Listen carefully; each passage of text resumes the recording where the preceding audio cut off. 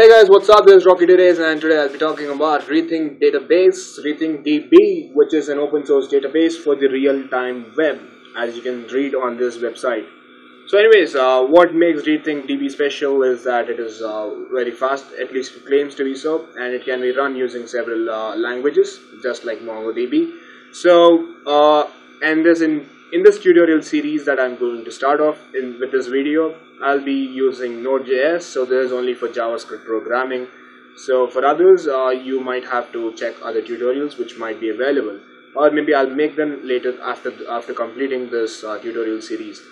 So anyways, let's move forward. So essentially, Rethink database has JSON as a data set. So while MongoDB works with BSON, this works with JSON.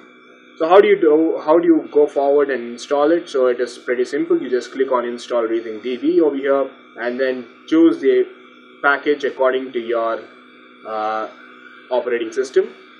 So over here it is also given what you can do if at all you have Docker or all these things. So anyways, mine is Windows. So what I'll do is that I'll go to Windows and I'll just download the zip that it is providing.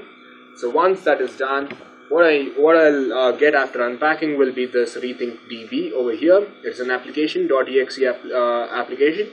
So I can directly click on it. I can just double click or run, or else I can just directly go to command prompt, and I'll traverse to the folder where it was put in, which will be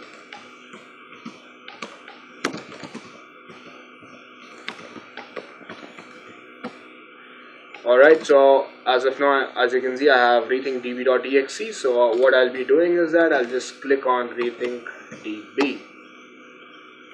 Alright, so as you can see over here, it says that server is ready and all these blah blah stuff.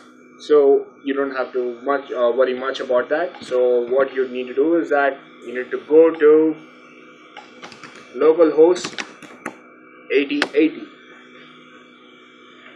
Alright, so as you can see over here, we have it ready, just quite quick and fast. So that's how you just install your server directly. You can just initialize it. This is the quickest way. So here in this admin console, you can do a lot of stuff. You have logs as well, so you can go ahead and check it out.